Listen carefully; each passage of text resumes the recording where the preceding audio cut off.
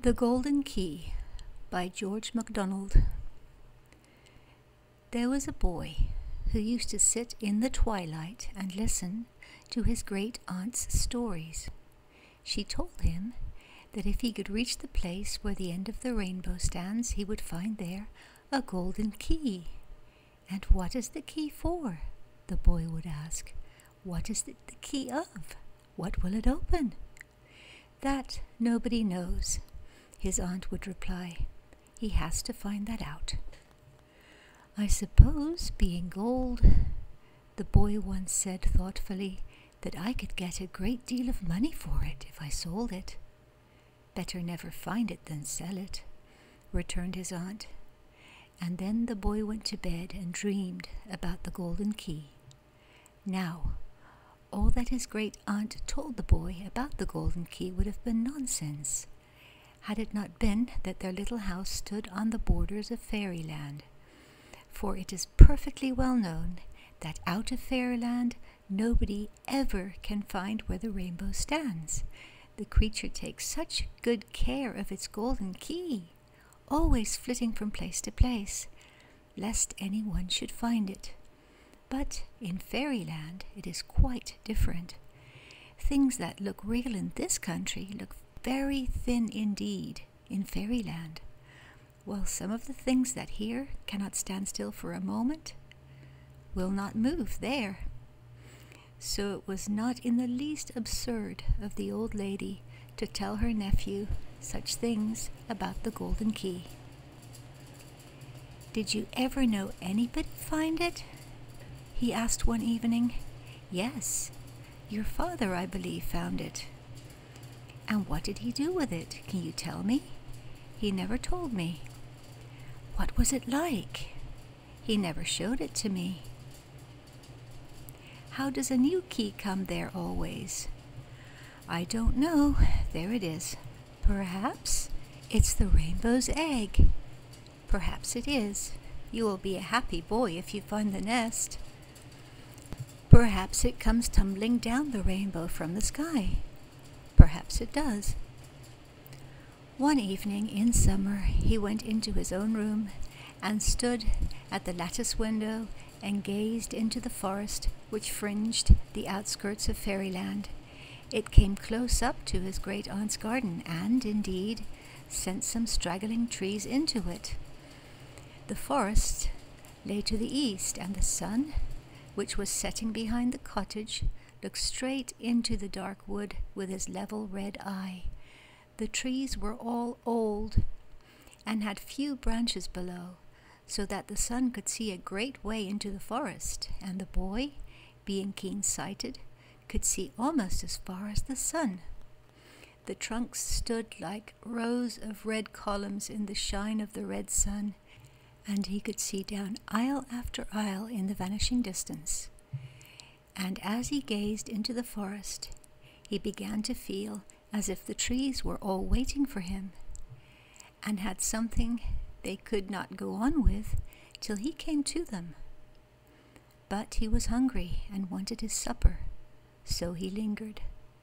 Suddenly, far among the trees, as far as the sun should shine, he saw a glorious thing. It was the end of a rainbow, large and brilliant. He could count all the 7 colors and could see shade after shade beyond violet, while before the red stood a color more gorgeous and mysterious still. It was a color he had never seen before. Only the spring of the rainbow arch was visible. He could see nothing of it above the trees. "The golden key," he said to himself, and darted out of the house and into the wood. He had not gone far before the sun set, but the rainbow only glowed the brighter, for the rainbow of fairyland is not dependent upon the sun, as ours is. The trees welcomed him. The bushes made way for him. The rainbow grew larger and brighter, and at length he found himself within 2 trees of it. It was a grand sight, burning away there in silence, with its gorgeous, its lovely, its delicate colors, each distinct, all combining. He could now see a great deal more of it. It rose high into the blue heavens, but bent so little that he could not tell how high the crown of the arch must reach. It was still only a small portion of a huge bow. He stood gazing at it until he forgot himself with delight, even forgot the key which he had come to seek. And as he stood, it grew more wonderful still, for in each of the colors, which was as large as the column of a church, he could faintly see beautiful forms slowly ascending, as if by the steps of a winding stair. The forms appeared irregularly, now one, now many, now several, now none. Men and women and children, all different, all beautiful. He drew nearer to the rainbow. It vanished. He started back a step in dismay. It was there again, as beautiful as ever. So he contented himself with standing as near it as he might, and watched the forms that ascended the glorious colors towards the unknown height of the arch, which did not end abruptly, but faded away in the blue air so gradually that he could not say where it ceased. When the thought of the golden key returned, the boy very wisely proceeded to mark out in his mind the space covered by the foundation of the rainbow, in order that he might know where to search should the rainbow disappear. It was based chiefly upon a bed of moss. Meanwhile, it had grown quite dark in the wood. The rainbow alone was visible by its own light, but the moment the moon rose, the rainbow vanished. Nor could any change of place restore the vision to the boy's eyes. So he threw himself down upon the mossy bed to wait until the sunlight would give him a chance of finding the key. There he fell fast asleep. When he woke in the morning, the sun was looking straight into his eyes. He turned away from it, and at the same moment saw a brilliant little thing lying on the moss within a foot of his face. It was the golden key. The pipe of it was of plain gold, as bright as gold could be. The handle was curiously wrought and set with sapphires. In a terror of delight, he put out his hand and took it and had it. He lay for a while, turning it over and over and feeding his eyes upon its beauty. Then he jumped to his feet, remembering that the pretty thing was of no use to him yet. Where was the lock to which the key belonged? It must be somewhere, for how could anybody be so silly as to make a key for which there was no lock? Where should he go to look for it? He gazed all about him, up into the air, down to the earth, but saw no keyhole in the clouds, in the grass, or in the trees. Just as he began to grow disconsolate, however, he saw something glimmering in the wood. It was a mere glimmer that he saw, but he took it for a glimmer of rainbow and went towards it. And now I will go back to the borders of the forest. Not far from the house where the boy had lived, there was another house, the owner of which was a merchant, who was much away from home. He had lost his wife some years before, and had only one child, a little girl, whom he left to the charge of 2 servants who were very idle and careless. So she was neglected and left untidy, and was sometimes ill-used besides. Now it is well known that the little creatures commonly called fairies, though there are many different kinds of fairies in fairyland, have an exceeding dislike to untidiness. Indeed, they are quite spiteful to slovenly people. Being used to all the lovely ways of the trees and the flowers, and to the neatness of the birds and all the woodland creatures, it makes them feel miserable, even in their deep woods and on their grassy carpets, to think that within the same moonlight lies a dirty, uncomfortable, slovenly house, and this makes them angry with the people that live in it, and they would gladly drive them out of the world if they could. They want the whole world nice and clean. So they pinch the maids black and blue and play them all manner of uncomfortable tricks. But this house was quite a shame, and the fairies in the forest could not endure it. They tried everything on the maids without effect, and at last resolved upon making a clean riddance, beginning with the child. They ought to have known that it was not her fault, but they have little principle and much mischief in them, and they thought that if they got rid of her, the maids would surely be turned away.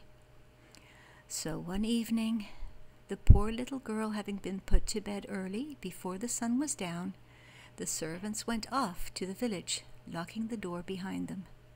The child did not know she was alone, and lay contentedly looking out of her window towards the forest, of which, however, she could not see much because of the ivy and other creeping plants which had straggled across her window. All at once she saw an ape making faces at her out of the mirror, and the heads carved upon the great old wardrobe grinning fearfully. Then 2 old spider-legged chairs came forward into the middle of the room and began to dance, a queer, old-fashioned dance. This set her laughing, and she forgot the ape and the grinning heads. So the fairies saw that they had made a mistake and sent the chairs back to their places.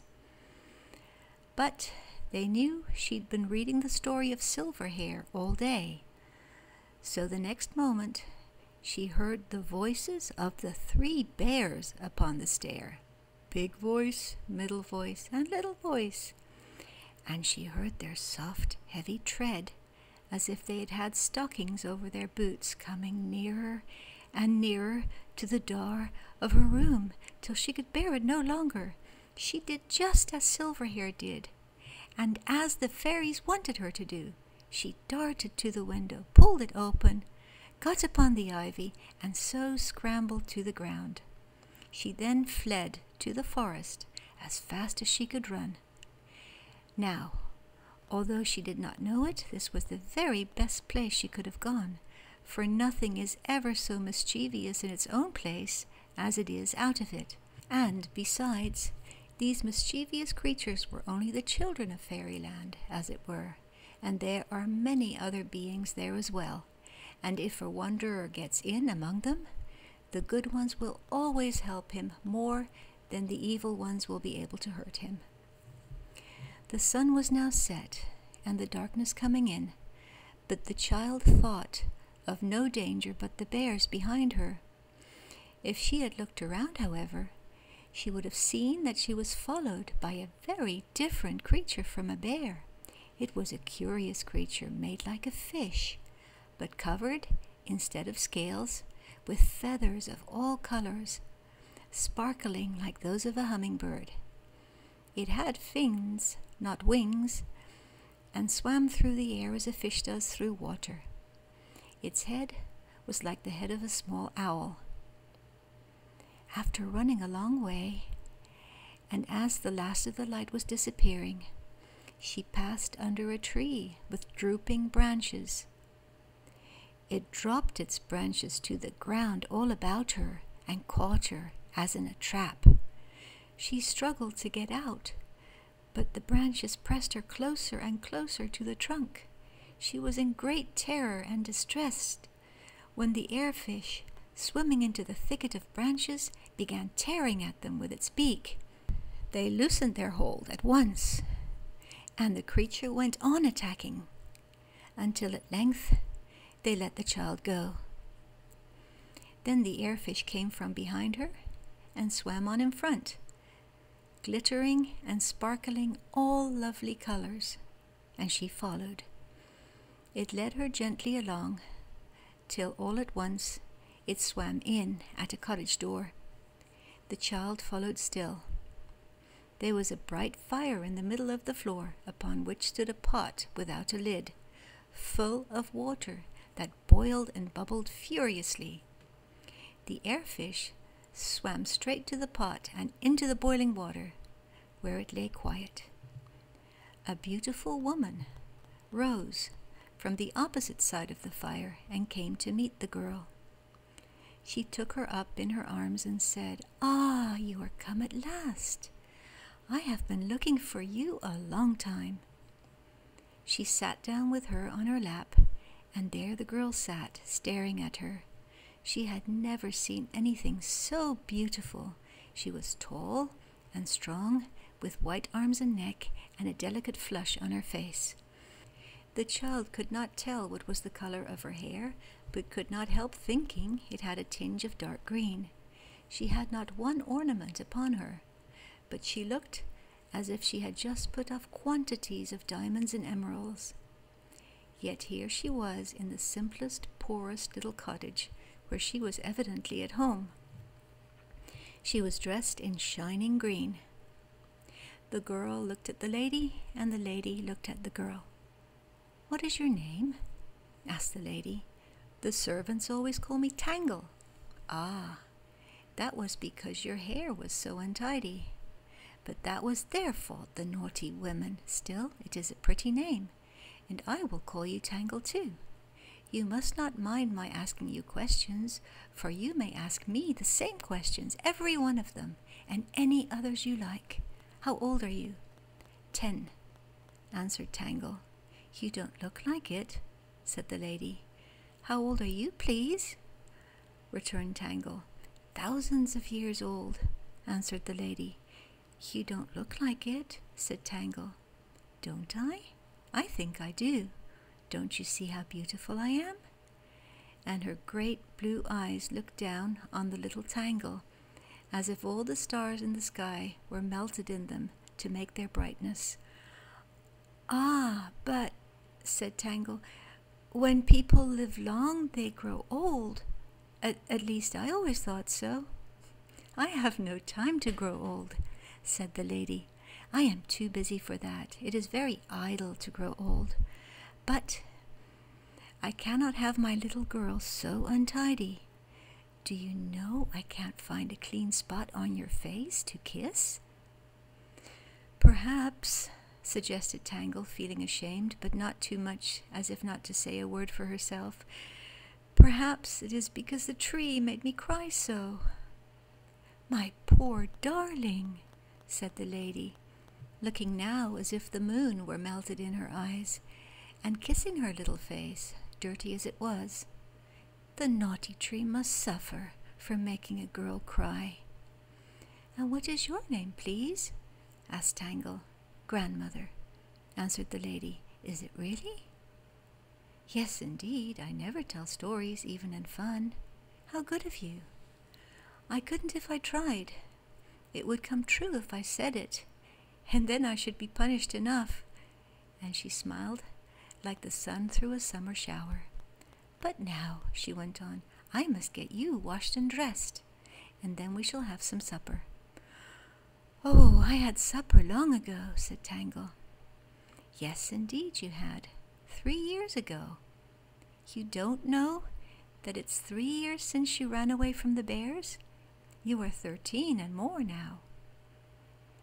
Tangle could only stare. She felt quite sure it was true. "You will not be afraid of anything I do with you, will you?" said the lady.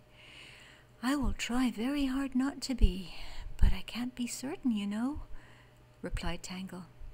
"I like you saying so. I shall be quite satisfied," answered the lady. She took off the girl's nightgown, rose with her in her arms, and going to the wall of the cottage, opened a door. Then Tangle saw a deep tank, the sides of which were filled with green plants which had flowers of all colors. There was a roof over it, like the roof of the cottage.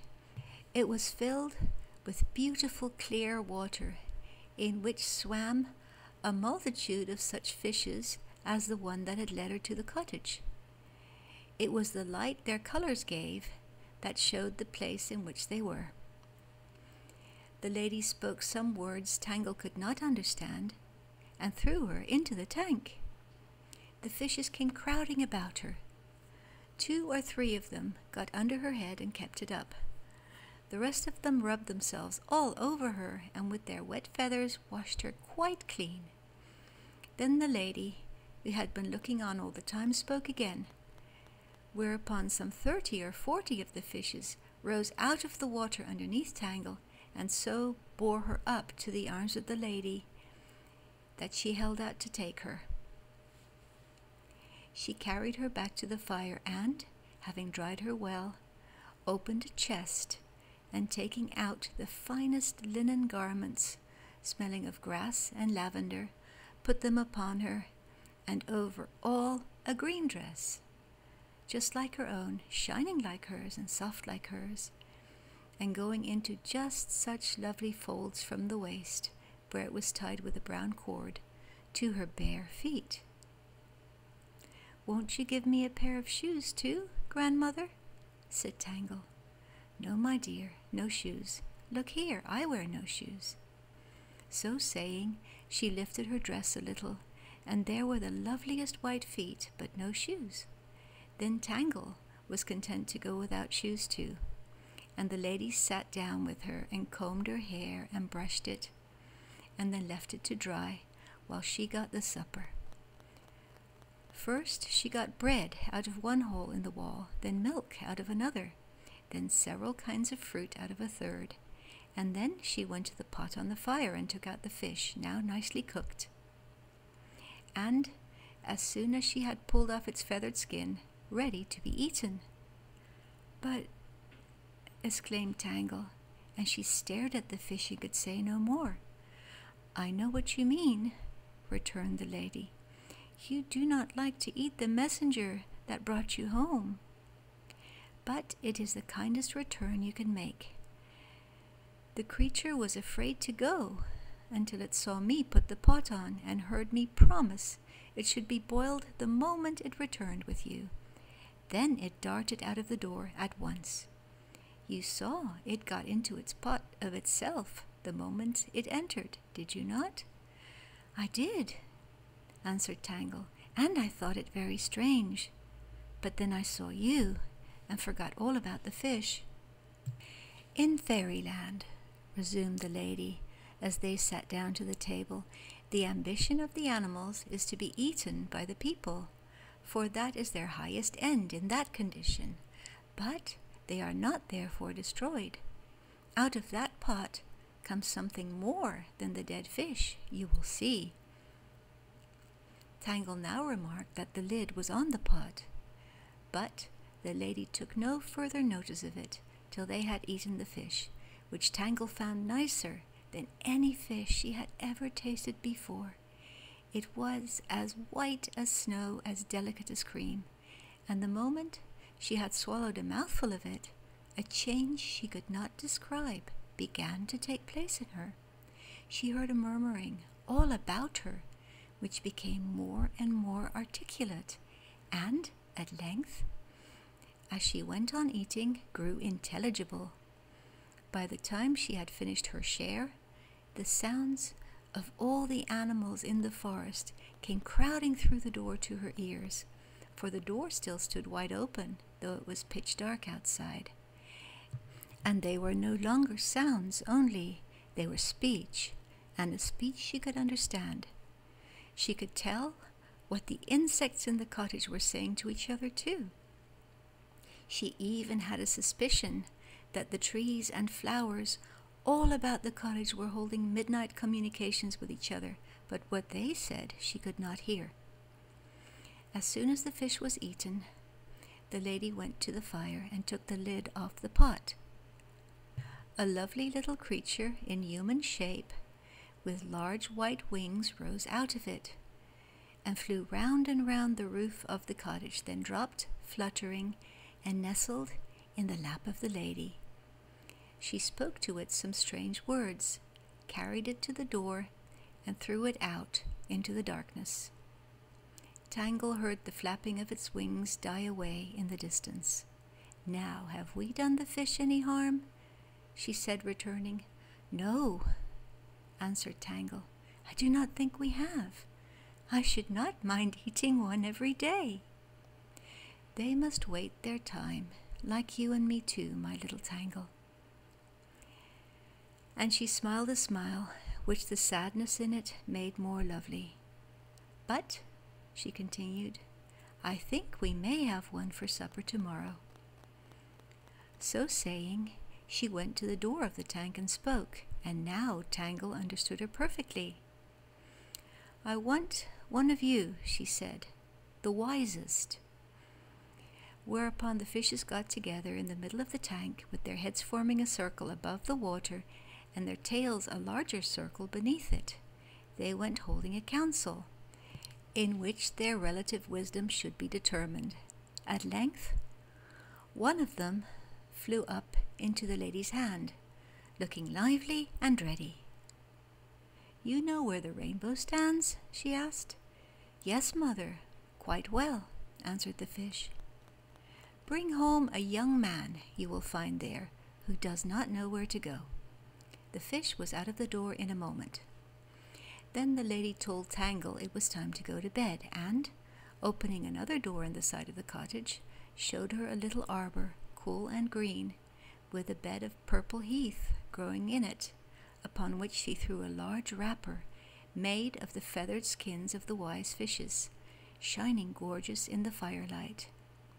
Tangle was soon lost in the strangest, loveliest dreams, and the beautiful lady was in every one of her dreams.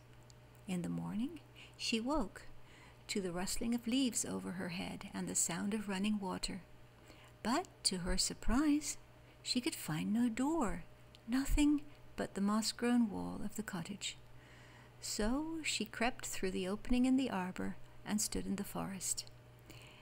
There she bathed in a stream that ran merrily through the trees and felt happier, for once having been in her grandmother's pond, she must be clean and tidy ever after, and, having put on her green dress, felt like a lady.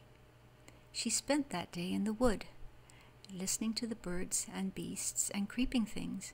She understood all they said, though she could not repeat a word of it, and every kind had a different language, while there was a common, though more limited understanding between all the inhabitants of the forest.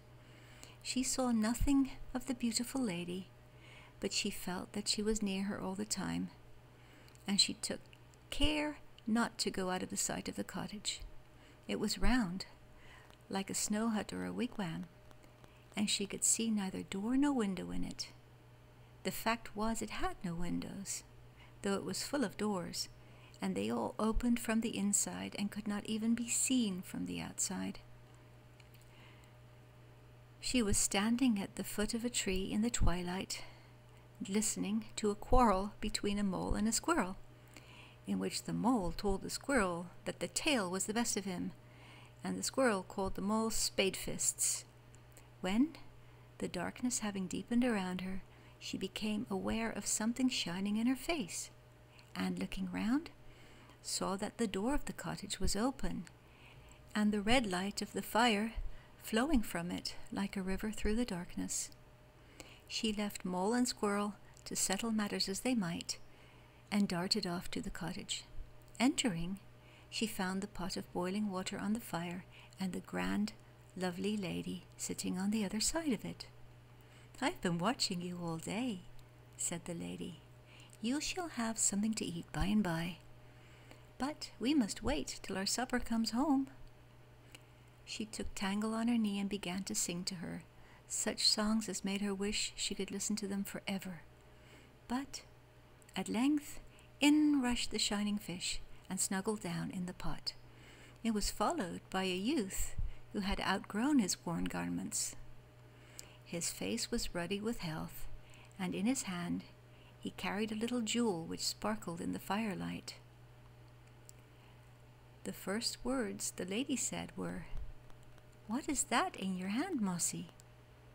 Now Mossy was the name his companions had given him, because he had a favorite stone covered with moss, on which he used to sit whole days reading, and they said moss had begun to grow upon him too. Mossy held out his hand. The moment the lady saw that it was the golden key, she rose from her chair, kissed Mossy on the forehead, made him sit down on her seat, and stood before him like a servant, Mossy could not bear this, and rose at once. But the lady begged him, with tears in her beautiful eyes, to sit, and let her wait on him. "But you are a great, splendid, beautiful lady," said Mossy. "Yes, I am, but I work all day long. That is my pleasure. And you will have to leave me so soon." "How do you know that, if you please, madam?" asked Mossy. "Because you have the golden key."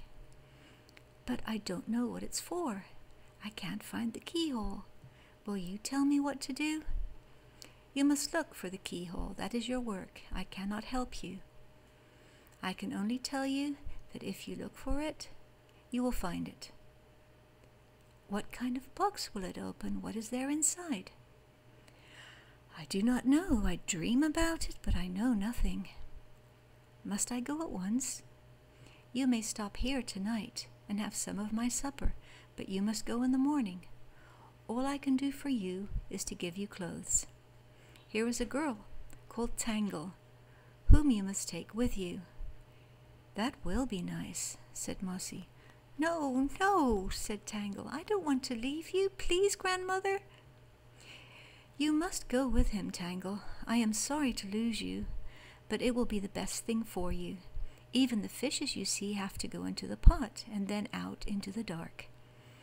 If you fall in with the old man of the sea, mind you ask him whether he has not got some more fishes ready for me.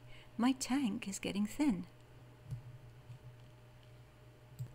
So saying, she took the fish from the pot and put the lid on it as before. They sat down and ate the fish, and then the winged creature rose from the pot, circled the roof, and settled on the lady's lap. She talked to it, carried it to the door, and threw it out into the dark. They heard the flap of its wings die away in the distance. Then the lady showed Mossy into just such another chamber as that of Tangle, and in the morning he found a suit of clothes laid beside him. He looked very handsome in them. But the wearer of grandmother's clothes never thinks about how he or she looks, but always thinks how handsome other people are. Tangle was very unwilling to go. "Why should I leave you? I don't know the young man," she said to the lady. "I am never allowed to keep my children long." "You need not go with him except you please, but you must go some day, and I should like you to go with him, for he has the golden key. No girl need to be afraid to go with a youth that has the golden key. You will take care of her, Mossy, will you not?" "That I will," said Mossy. And Tangle cast a glance at him and thought she should like to go with him. "And," said the lady, "if you should lose each other as you go through I never can remember the name of that country, do not be afraid, but go on and on." She kissed Tangle on the mouth and Mossy on the forehead, led them to the door, and waved her hand eastward. Mossy and Tangle took each other's hand and walked away into the depth of the forest. In his right hand, Mossy held the golden key. They wandered thus a long way, with endless amusement from the talk of the animals. They soon learned enough of their language to ask them the necessary questions. The squirrels were always friendly, and gave them nuts out of their own hoards, but the bees were selfish and rude, justifying themselves on the ground that Tangle and Mossy were not subjects of their queen, and charity must begin at home, though indeed they had not one drone in their poorhouse at the time. Even the blinking moles would fetch them an earth nut or a truffle now and then, talking as if their mouths as well as their eyes and ears were full of cotton wool, or their own velvety fur. By the time they got out of the forest, they were very fond of each other, and Tangle was not in the least sorry that her grandmother had sent her away with Mossy. At length the trees grew smaller and stood further apart, and the ground began to rise, and it got more steep, till the trees were all left behind, and the two were climbing a narrow path with rocks on either side. Suddenly they came upon a rude doorway, by which they entered a narrow gallery cut in the rock. It grew darker and darker, till it was pitch dark, and they had to feel their way. At length the light began to return, and at last they came out upon a narrow path on the face of a lofty precipice. This path went winding down the rock to a wide plain, circular in shape, and surrounded on all sides by mountains. Those opposite them were a great way off, and towered to an awful height, shooting up sharp blue ice-enameled pinnacles. An utter silence reigned where they stood. Not even the sound of water reached them. Looking down, they could not tell whether the valley below was a grassy plain or a great still lake. They had never seen any space look like it. The way to it was difficult and dangerous, but down the narrow path they went, and reached the bottom in safety. They found it was composed of smooth, light-colored sandstone, undulating in parts, but mostly level. It was no wonder to them now that they had not been able to tell what it was, for this surface was everywhere crowded with shadows. The mass was chiefly made up of shadows of leaves innumerable, of all lovely and imaginative forms, waving to and fro, floating and quivering in the breath of a breeze whose motion was unfelt, whose sound was unheard. No forest clothed the mountainsides, no trees were anywhere to be seen, and yet the shadows of the leaves, branches, and stems of all varied trees covered the valley as far as their eyes could reach. They soon spied the shadows of flowers mingled with those of the leaves, and now and then the shadow of a bird with open beak, and throat distended with song. At times would appear the forms of strange, graceful creatures, running up and down the shadow bowls and along the branches, to disappear in the wind-tossed foliage.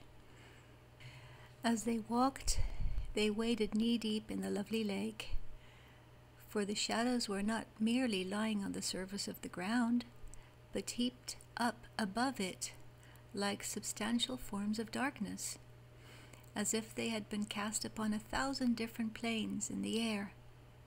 Tangle and Mossy often lifted their heads and gazed upward to descry whence the shadows came, but they could see nothing more than a bright mist spread above them, higher than the tops of the mountains, which stood clear against it. No forests, no leaves, no birds were visible. After a while, they reached more open spaces, where the shadows were thinner, and came even to portions over which shadows only flitted, leaving them clear for such as might follow. Now a wonderful form, half bird-like, half human, would float across on outspread sailing pinions. Anon, an exquisite shadow group of gambolling children would be followed by the loveliest female form, and then again by the grand stride of a titanic shape, each disappearing in the surrounding press of shadowy foliage. Sometimes a profile of unspeakable beauty or grandeur would appear for a moment and vanish.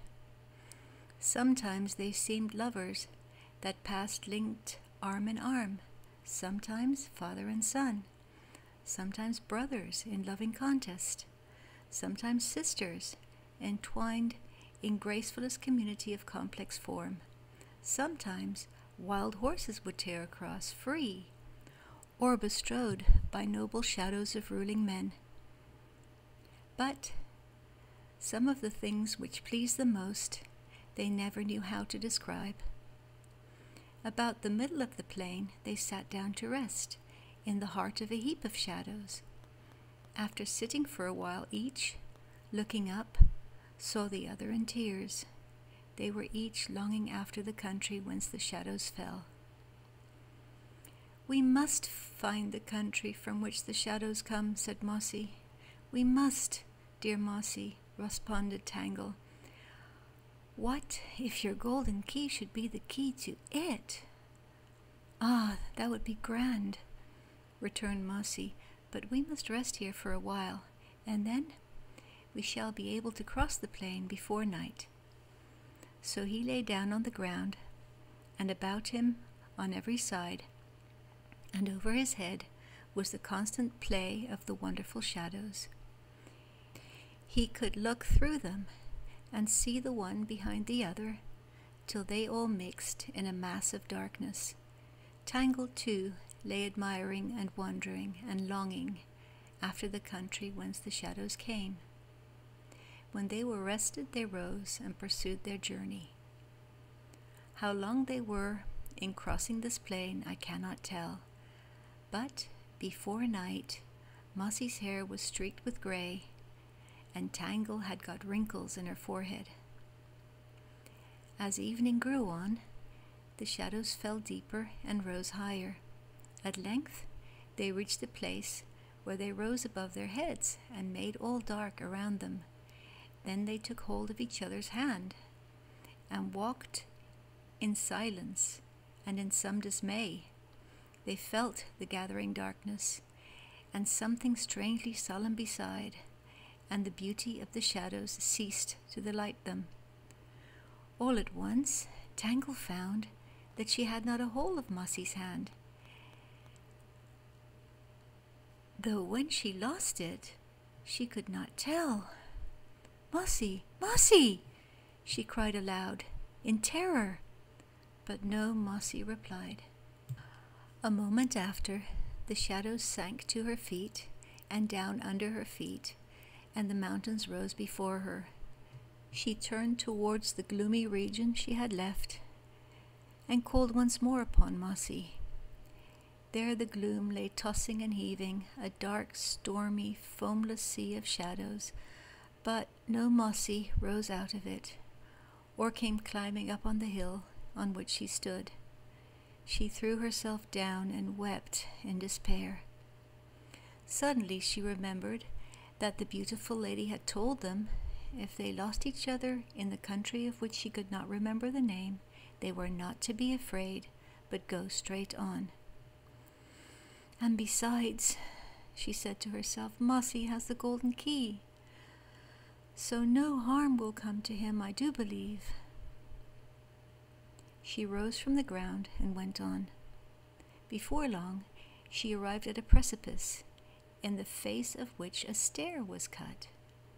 When she had descended halfway, the stair ceased, and the path led straight into the mountain. She was afraid to enter, and turning again towards the stair, grew giddy at the sight of the depth beneath her, and was forced to throw herself down at the mouth of the cave. When she opened her eyes, she saw a beautiful little creature with wings standing beside her, waiting.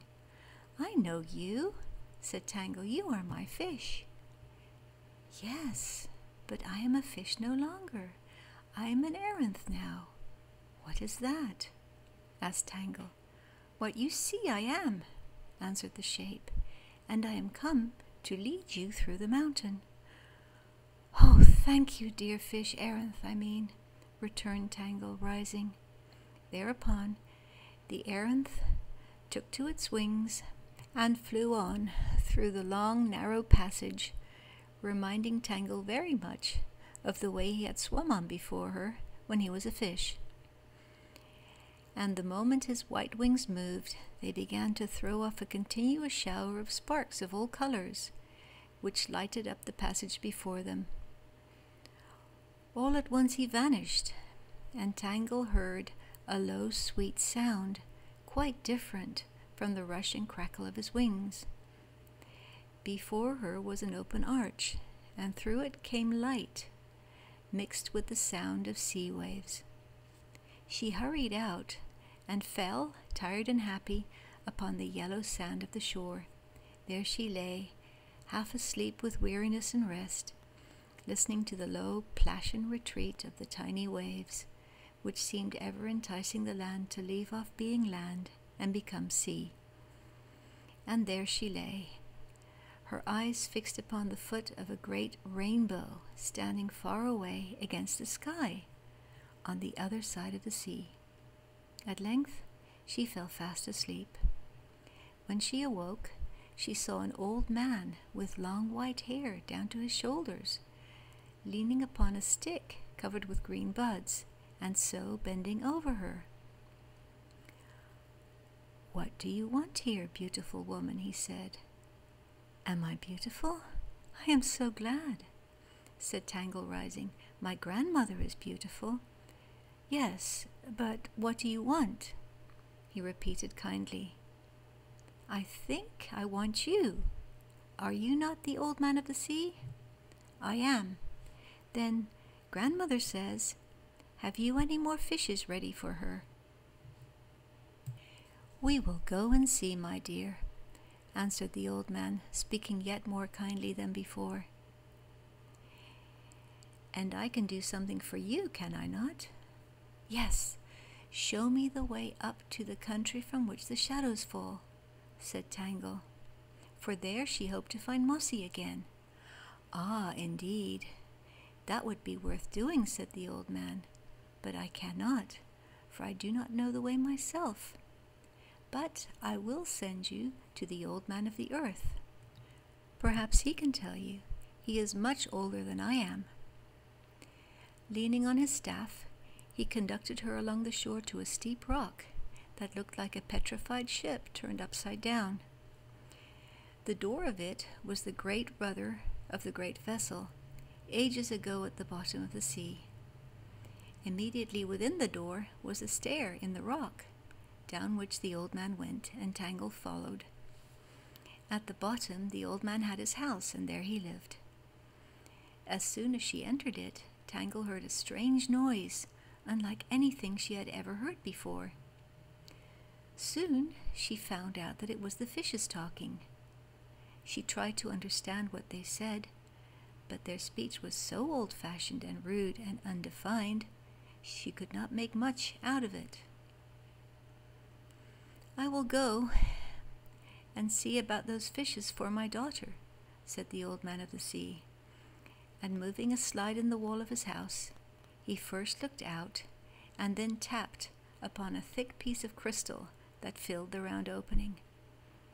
Tangle came up behind him, and peeping through the window into the heart of the great deep green ocean, saw the most curious creatures, some very ugly, all very odd, and with especially queer mouths, swimming about everywhere above and below, but all coming towards the window in answer to the tap of the old man of the sea.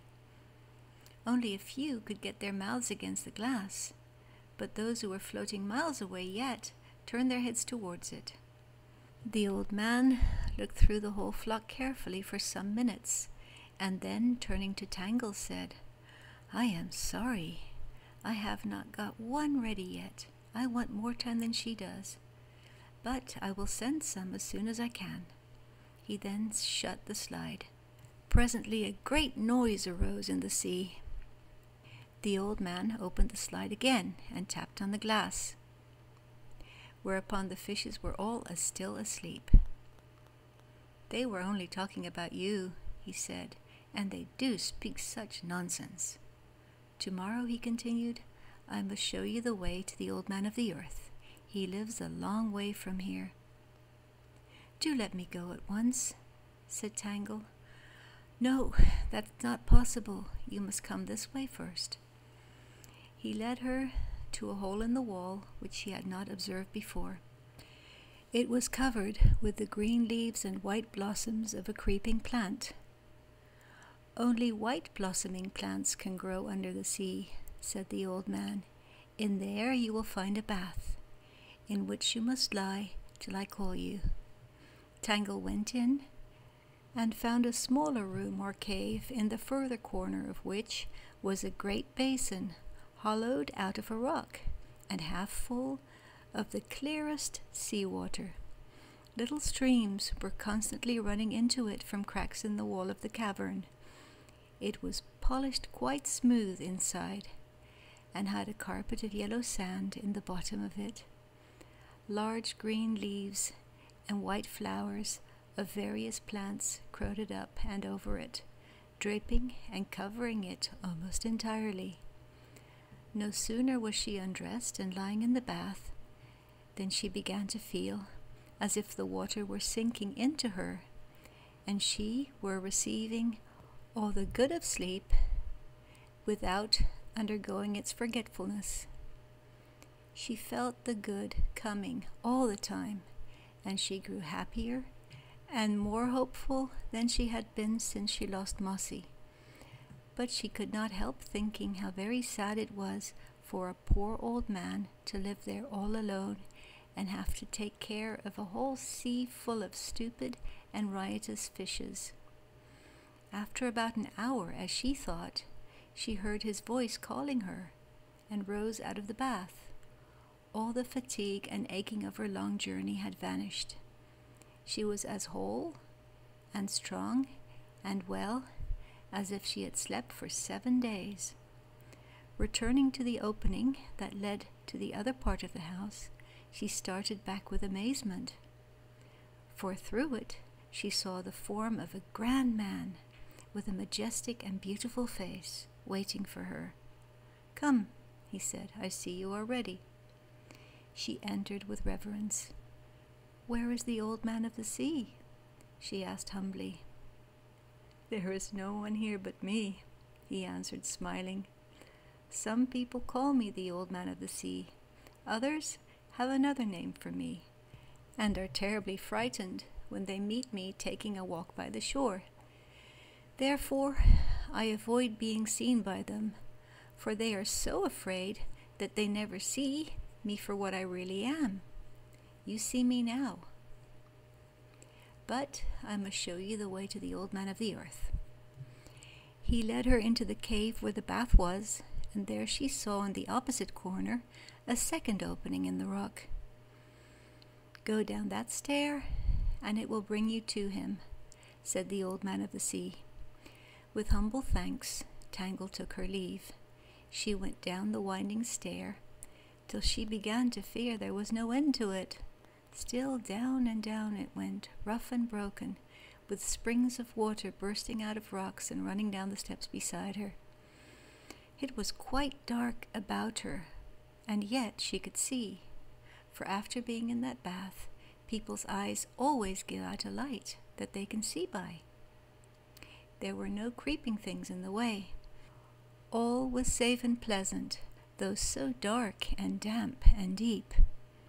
At last there was not one step more, and she found herself in a glimmering cave. On a stone in the middle of it sat a figure with its back towards her, the figure of an old man bent double with age. From behind she could see his white beard spread out on the rocky floor in front of him.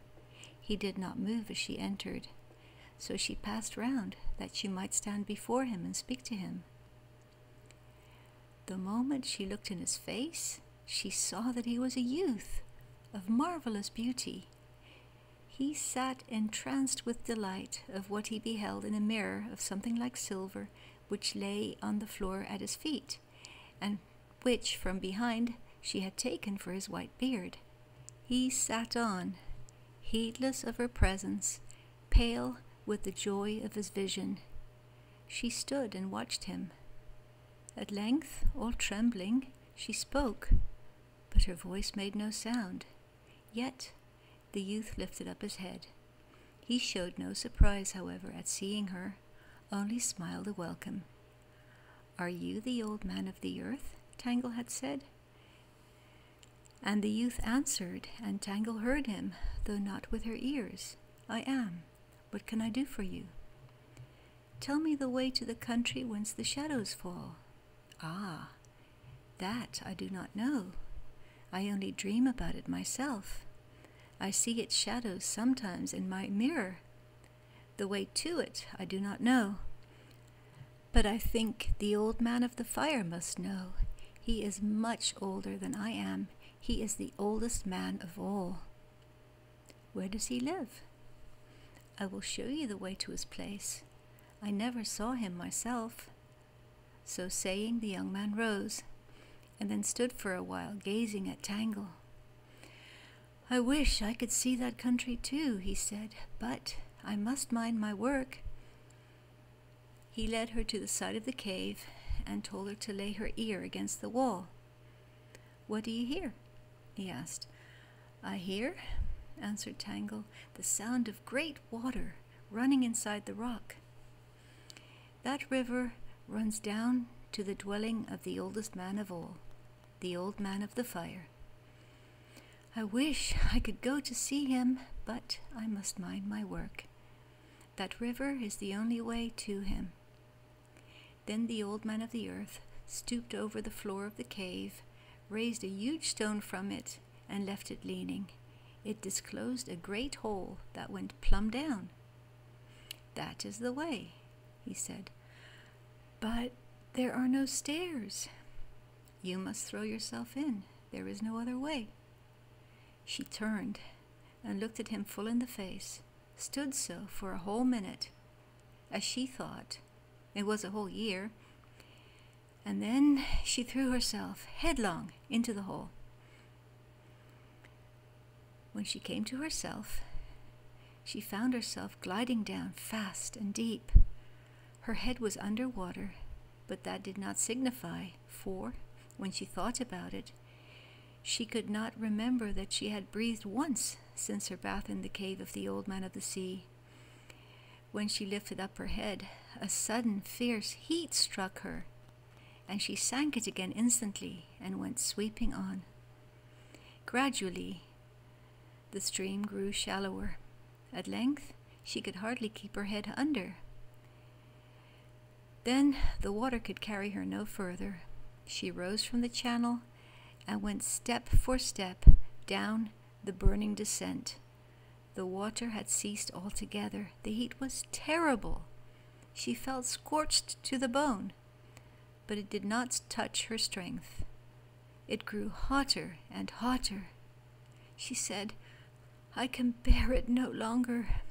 Yet she went on.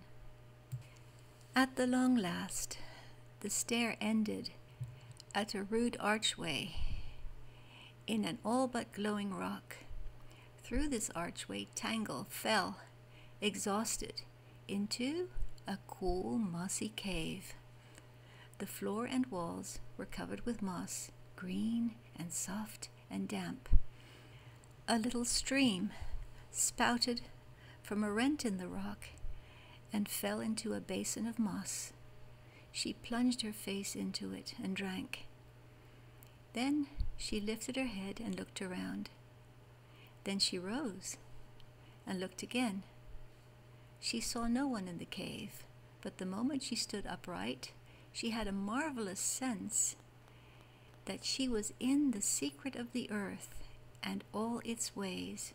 Everything she had seen or learned from books, all that her grandmother had said or sung to her, all the talk of the beasts, birds, and fishes, all that had happened to her on her journey with Mossy, and since then in the heart of the earth, with the old man and the older man, all was plain. She understood it all, and saw that everything meant the same thing, though she could not have put it into words again. The next moment she descried in a corner of the cave a little naked child sitting on the moss. He was playing with balls of various colors and sizes, which he disposed in strange figures upon the floor beside him.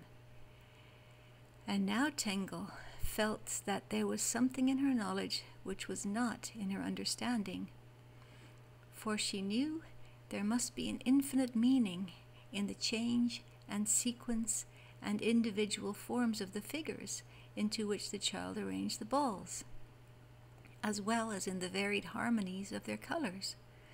But what it all meant, she could not tell. He went on busily, tirelessly, playing his solitary game without looking up or seeming to know that there was a stranger in his deep withdrawn cell. Diligently as a lace maker shifts her bobbins, He shifted and arranged his balls. Flashes of meaning would now pass from them to Tangle, and now again all would not merely be obscure, but utterly dark. She stood looking for a long time, for there was fascination in the sight, and the longer she looked, the more an indescribable vague intelligence went on rousing itself in her mind. For 7 years she had stood there watching the naked child with his colored balls, and it seemed to her like 7 hours. When all at once the shape the balls took, she knew not why, reminded her of the Valley of Shadows, and she spoke. "Where is the old man of the fire?" she said. "Here I am," answered the child, rising and leaving his balls on the moss. "What can I do for you?" There was such an awfulness of absolute repose in the face of the child that Tangle stood dumb before him. He had no smile, but the love in his large gray eyes was deep as the center.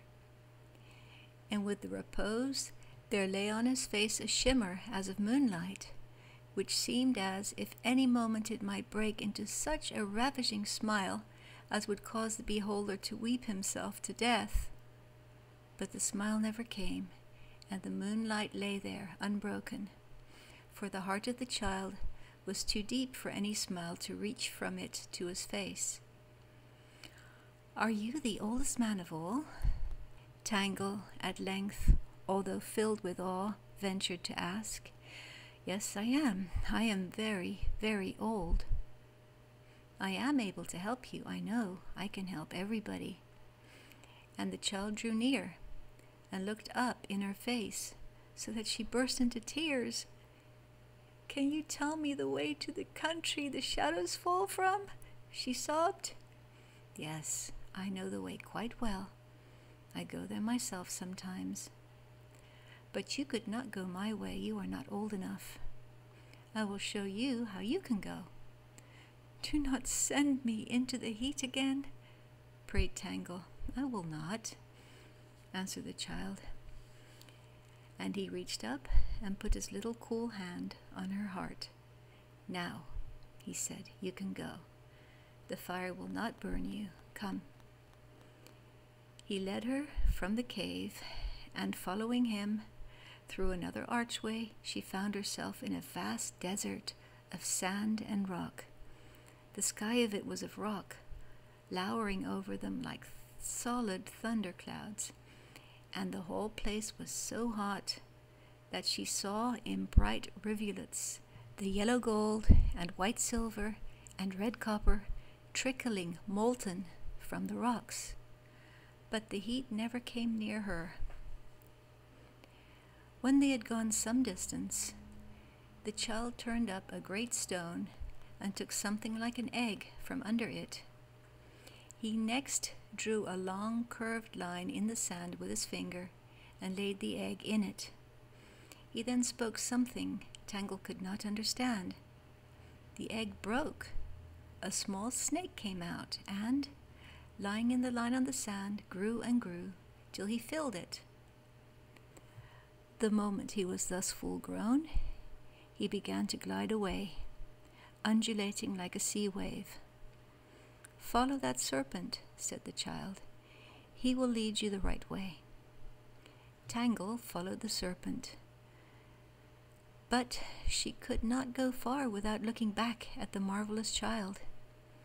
He stood alone in the midst of the glowing desert, beside a fountain of red flame that had burst forth at his feet, his naked whiteness glimmering a pale rosy red in the torrid fire.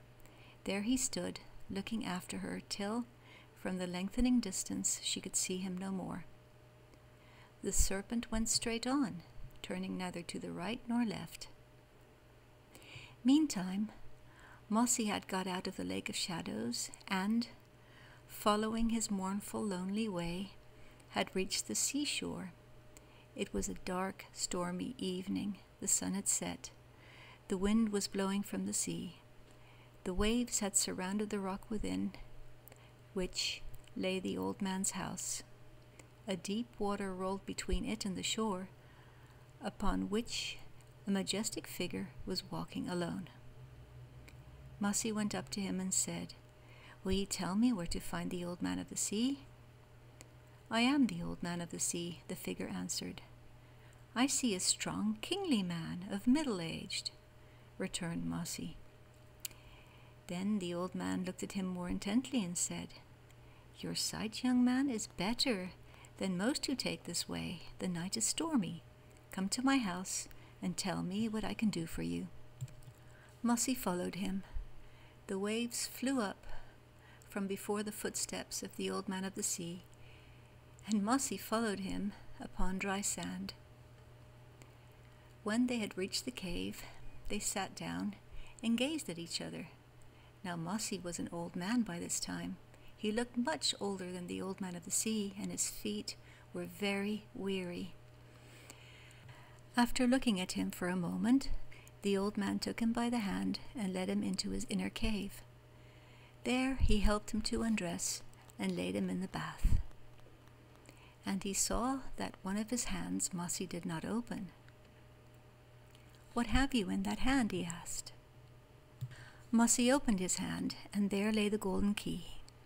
"Ah," said the old man, "that accounts for your knowing me. And I know the way you have to go. I want to find the country whence the shadows fall," said Mossy. "I dare say you do, so do I.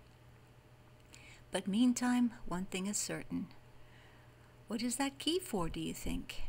For a keyhole somewhere. But I don't know why I keep it. I never could find the keyhole. And I have lived a good while, I believe," said Mossy sadly. "I'm not sure I'm not old. I know my feet ache." "Do they?" said the old man, as if he really meant to ask the question, and Mossy, who was still lying in the bath, watched his feet for a moment before he replied, "No, they do not. Perhaps I'm not old either. Get up and look at yourself in the water." He rose and looked at himself in the water, and there was not a gray hair on his head or a wrinkle on his skin. "You have tasted of death now," said the old man. "Is it good?" "It is good," said Mossy. "It is better than life." "No," said the old man, "it is only more life. Your feet will make no holes in the water now." "What do you mean?" "I will show you that presently." They returned to the outer cave and sat and talked together for a long time. At length the Old Man of the Sea rose and said to Mossy, "Follow me." He led him up the stair again and opened another door. They stood on the level of the raging sea, looking towards the east. Across the waste of waters, against the bosom of a fierce black cloud, stood the foot of a rainbow, glowing in the dark. "This is indeed my way," said Mossy as soon as he saw the rainbow, and stepped out upon the sea. His feet made no holes in the water. He fought the wind and clumb the waves and went on towards the rainbow. The storm died away. A lovely day and a lovelier night followed. A cool wind blew over the wide plain of the quiet ocean, and still Mossy journeyed eastward, but the rainbow had vanished with the storm. Day after day he held on, and he thought he had no guide. He did not see how a shining fish under the water directed his steps. He crossed the sea and came to a great precipice of rock, up which he could discover but one path. Nor did this lead him further than halfway up the rock, where it ended on a platform. Here he stood and pondered. It could not be that the way stopped here, else what was the path for? It was a rough path, not very plain, yet certainly a path. He examined the face of the rock. It was smooth as glass.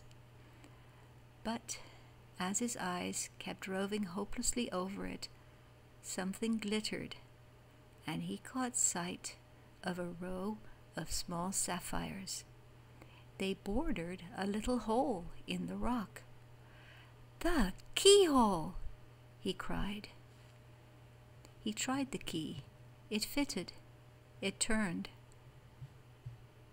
A great clang and clash, as of iron bolts on huge brazen cauldrons, echoed thunderously within. He drew out the key. The rock in front of him began to fall. He retreated from it as far as the breadth of the platform would allow. A great slab fell at his feet. In front was still the solid rock, with this one slab fallen forward out of it. But the moment he stepped upon it, a second fell, just short of the edge of the first, making the next step of a stair, which thus kept dropping itself before him as he ascended into the heart of the precipice. It led him into a hall fit for such an approach, irregular and rude in formation, but floor, sides, pillars, and vaulted roof, all one mass of shining stones of every color that light can show. In the center stood 7 columns, ranged from red to violet, and on the pedestal of one of them sat a woman, motionless, with her face bowed upon her knees. 7 years she had sat there waiting. She lifted her head as Mossy drew near. It was Tangle. Her hair had grown to her feet and was rippled like the windless sea on broad sands. Her face was beautiful like her grandmother's, and as still and peaceful as that of the old man of the fire. Her form was tall and noble, yet Mossy knew her at once. "How beautiful you are, Tangle," he said in delight and astonishment. "Am I?" she returned. "Oh, I have waited for you so long. But you are like the old man of the sea. No, you are like the old man of the earth. No, you are like the oldest man of all. You are like them all. And yet you are my own old Mossy. How did you come here? What did you do after I lost you? Did you find the keyhole? Have you got the key still?" She had 100 questions to ask him, and he had 100 more to ask her. They told each other all their adventures and were as happy as a man and a woman could be, for they were younger and better and stronger and wiser than they had ever been before. It began to grow dark, and they wanted more than ever to reach the country whence the shadows fall. So they looked about them for a way out of the cave. The door by which Mossy had entered had closed again, and there was 1/2 mile of rock between them and the sea. Neither could Tangle find the opening in the floor by which the serpent had led her thither. They searched until it grew so dark that they could see nothing, and gave it up. After a while, however, the cave began to glimmer again. The light came from the moon, but it did not look like moonlight, for it gleamed through those 7 pillars in the middle and filled the place with all colors. And now Mossy saw that there was a pillar beside the red one, which he had not observed before. And it was of the same color that he had seen in the rainbow, when he saw it first in the fairy forest. And on it he saw a sparkle of blue. It was the sapphires round the keyhole. He took his key. It turned in the lock to the sound of Aeolian music. The door opened upon slow hinges and disclosed a winding stair within. The key vanished from his fingers. Tangle went up, Mossy followed. The door closed behind them. They climbed out of the earth and, still climbing, rose above it. They were in the rainbow, far abroad, over ocean and land. They could see through its transparent walls the earth beneath their feet. Stairs beside stairs wound up together, and beautiful beings of all ages climbed along with them. And they knew that they were going to the country whence the shadows fall. And by this time, I think, they must have got there. The End of The Golden Key by George MacDonald.